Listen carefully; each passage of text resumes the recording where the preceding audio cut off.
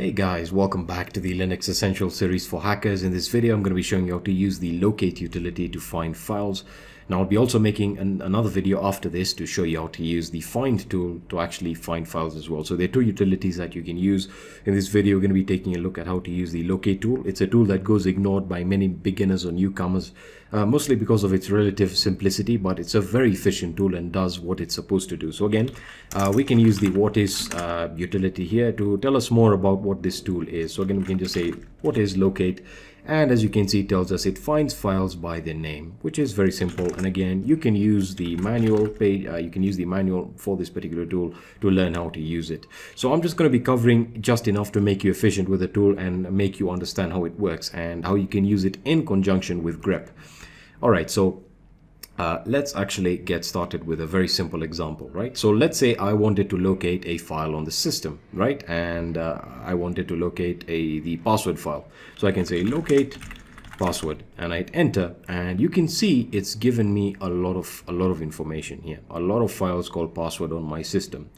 Right now, this is really not efficient because again, I'm looking for a particular file that I'm looking for, which actually exists in the etc file, and we can see the result. Well, that's not actually the result here. This is the result right at the top here. All right. However, this really is not efficient or an efficient way of going about it. Right. So this is where we can now specify the options that we can use.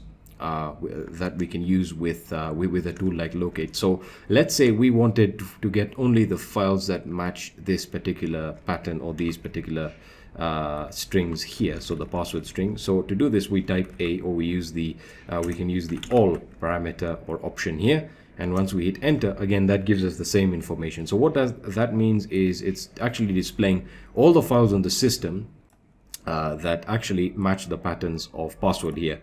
And because this file really doesn't have any extension, we now have to deal with the actual path, or the path that we might want to be finding this file in. Now, of course, that is counterintuitive, given that I can say that this belongs in the etc directory, and again, that now it now actually narrows down the files into what they may be. So again, that's the actual file where we were looking for, but you can see how tedious this is.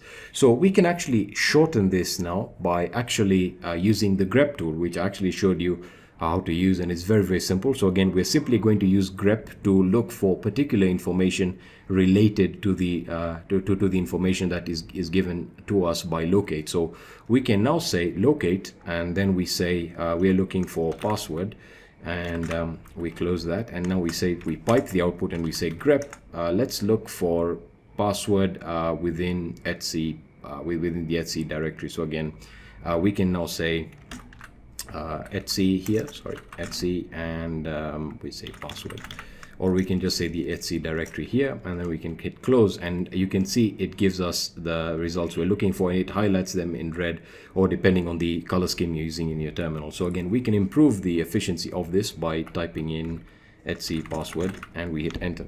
So this is a file without a particular extension, which makes it relatively difficult to actually find, but you can find it relatively easily if you use grep here. So let's actually talk about another file that has an extension that we can use to explain this here.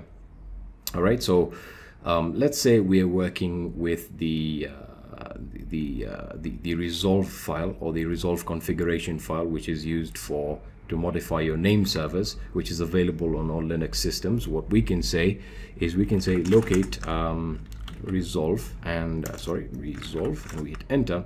And again, tons of files, but now we know that this file has an extension, so we can say locate resolve.conf, and we hit enter. And again, it still gives us a lot of files, but we're looking for the one that belongs that exists in the etc folder again. So what we can do now is we can say locate, and we want to actually we can use the all parameter here, and then we say we're looking for all files with an extension, or we're looking for a file with an extension of conf or config here.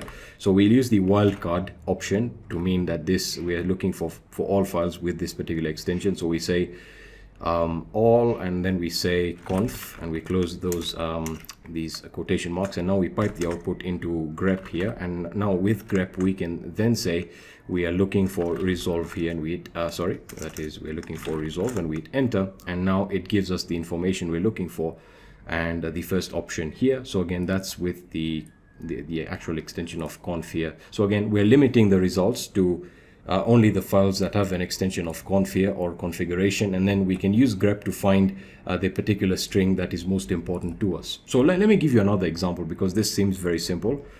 So let's say we're looking for the proxy chains file, right? So we can say proxy chains and hit enter, and there you are. You can see immediately now, because that is a unique string, it gives us the results immediately with the extension here, and that's because we specified it. So again, we can just say locate proxy chains, and we hit enter, and there's a ton of files. Now another thing you might find useful is actually displaying how many results matching the particular pattern you've specified exist. So let's say I want to say locate. I can say all. That means all the matching patterns here. So we say all, and then we can use the C argument here, which specifies or prints the number of matching results. And then we say we specify the string we're looking for, or we can just say we're looking for proxy chains, and we enter, and it tells us here that we have 25 files or results that actually have the matching patterns here. Now if we limit it to conf and we hit enter, now you can see we only have 2. So that's essentially how to use this tool in regards to displaying the amount of matching patterns you have, and if you wanted to locate. So if we get rid of this here and let's hit enter, you can now see the results that it tells us here. So we have the one in the Etsy folder and one in the Debian package management folder in regards to its actual configuration there. So that's how to use the locate tool. Now again, let me just cover one more additional parameter you can use, and that is the I parameter, which again is very important, and that means that you want to ignore case. That's something I should have mentioned earlier. All searches with locate are typically going to be case sensitive. So again, I can say proxy chains, and I hit enter, and we have no results, right? So if I wanted to ignore the case sensitivity of what I've just hit, of the pattern I've just entered, I can just hit I, and I hit enter, and again we get the same results. And I can now limit this to proxychains.conf, and there you are. And again, I can partner these, or I can actually combine these commands with each other to give us the information we're looking for. So again, a very simple tool to use, but again, it gives you very consistent results. So that's pretty much for this is going to be it for this video, guys. I'll be seeing you in the next video.